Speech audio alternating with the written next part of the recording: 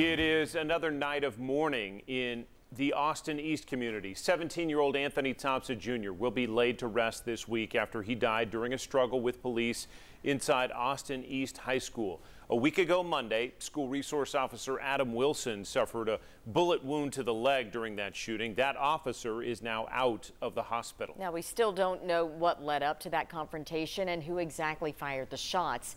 The fight now to have the body camera video released from that day. Your continued refusal to submit to the will of the people only further erodes the already waning trust this community has for law enforcement and the criminal justice system.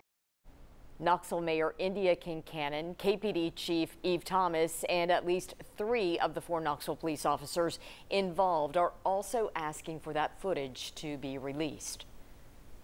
When you're dealing with kids with trauma, all it takes is one caring adult to show up and invest in a kid's life. As Austin East High School students return to that school in person this week, they won't be alone.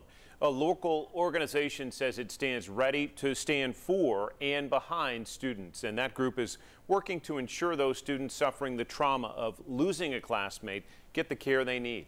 Young Life leaders made up of college students and graduates will be there to support the students. They will walk them in and out of school. After the shooting that killed that Austin East student back in February, hundreds of volunteers showed up to give their support. Reporter Amelia Young explains why it is so important for them to show up. For 21 years, Young Life leaders have impacted the Austin East community, showing up for after-school activities, sporting events, lunch, and hosting weekly meetings. Their mission, to make a positive impact.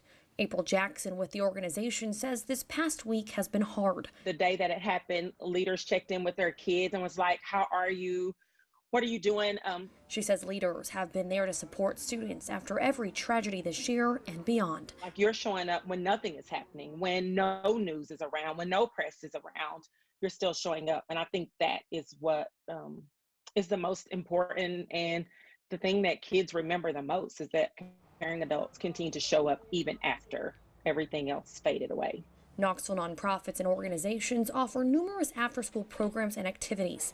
While they're available, engaging students is difficult, but Jackson says it's all about fostering a relationship. Kids want to come back, not because your program is great, but they want to come back because they feel like they're loved, they feel like they belong there, and they feel like they have a relationship with somebody. Young Life leaders will continue to do just that in a time of so many unknowns. One thing we do have an answer to is that we can show up and we can be a presence in one high school kid's life.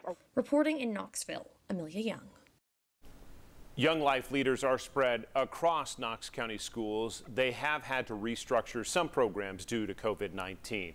When the almost 650 students at AE return this week, there will be some changes. All students will be searched and checked with metal detector wands daily. All doors will have alarms, and school staff will be assigned to outdoor locations.